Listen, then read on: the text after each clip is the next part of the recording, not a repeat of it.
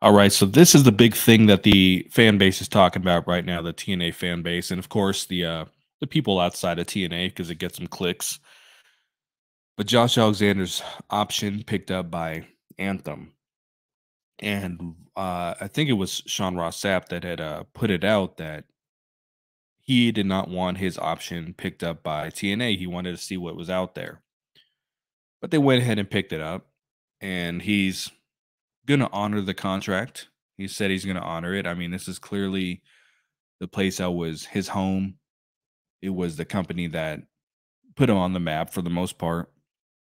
So I think we know he's a professional. He's the man at the top of the card. We know he's a pro. So we don't expect that he's going to be the first one to cause the stink here. But it's also disconcerting because this is not the guy you want to lose.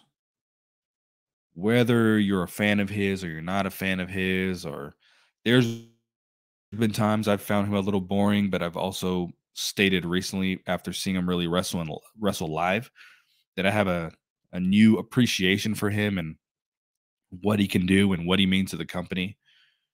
But this is not the dude you want to lose. The guy that you put all this equity into. You were able to have him break Bobby Roode's record. When you look at WWE and they have someone in their past who they need to erase, they're like, "Hey, we need to break this record." They do it. They'll erase it.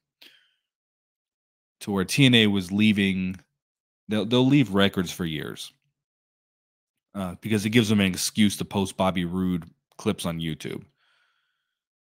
But they really didn't have anyone who could just fill those shoes and who could be their AJ, who could be their EC3, just who could be the dude, the gold standard, the world beater. They've done a very good job with him this year of booking him strongly.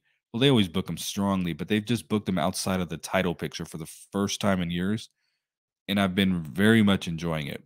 I as a I've never enjoyed Hulk Hogan, a great example when I was a kid. I never enjoyed someone who was just always lurking around the title scene, kind of like what Charlotte Flair does now.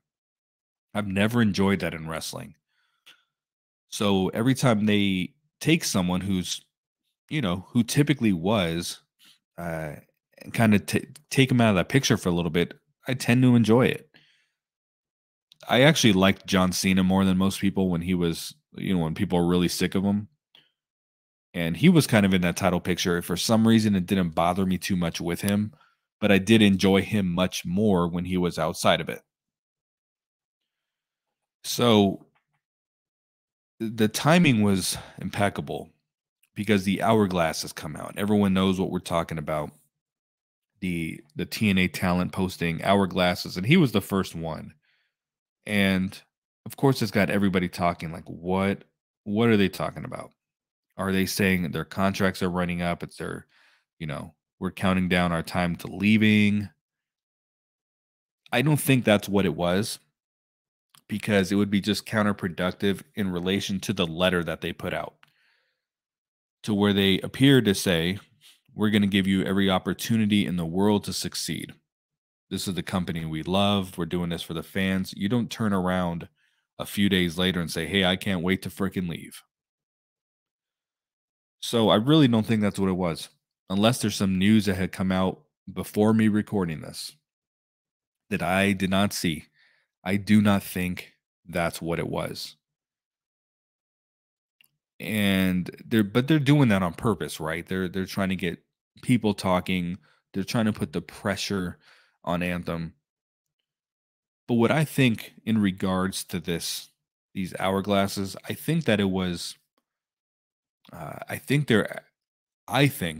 and I've got a couple people that have agreed with me, and I wasn't even the one that came up with this. I'm the one actually that agreed with other people. That I think it's in reference to the letter that they wrote to Anthem, because at the end they said, "Hey, we want a response. We want to sit down and we want to talk." They put a lot of time and effort into that, and that came out about a week ago. And if they haven't heard back from Anthem, that is a problem. The timing was impeccable because of course, when they put these hourglasses out, that's when they announced, hey, we are extending Josh Alexander. This was a bad look on social media, though, because the company has never announced picking up somebody's option. This is not like the Charlotte Hornets Facebook page. We've picked up the rookie option on LaMelo Ball and we've extended him. Like, wrestling does not do that. So I think they did that as a rumor killer, but I think it actually probably killed morale a little bit. Probably more so than the rumor, because the dude did not want him to pick up the contract. And when you put that out, you're letting them know, hey, we run shit around here. We're in charge. We're the big dogs. And you remember when Anthem first took over and Jeff Jarrett was involved and they tried to play hardball with everybody and it got over very poorly. That's not going to be good if that's what's going on this time as well.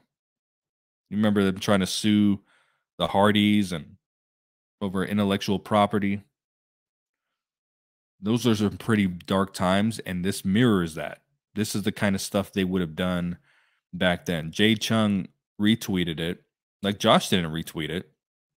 She retweeted it and she put, TNA has picked up Josh's contract option or whatever. I don't know what she wrote exactly. There was no exclamation mark at the end. It was just a period. And if you don't follow Jade, she interacts with her Twitter pretty well. Like, if you respond to her or you tweet at her, she typically sees it and she will acknowledge it. There's some wrestlers who don't, and personalities and talents that don't look at their feeds at all, their replies, but she does. And her whole feed, people are like, it's a mixed bag. People are like, oh, that's a good thing. People, oh, that's a bad thing. People are asking, is that a good thing? What do you think? You know, people are fishing, and she didn't acknowledge, from when I saw the tweet, a single person on there, which kind of tells me this is not a good thing. They're going to be professionals, but it's not a good thing.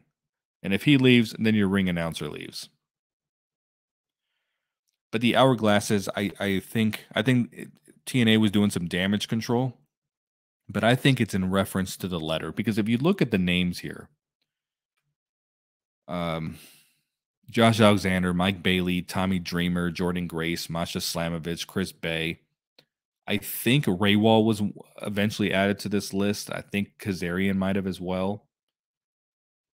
I think that this is a lot of the group that was involved with the letter,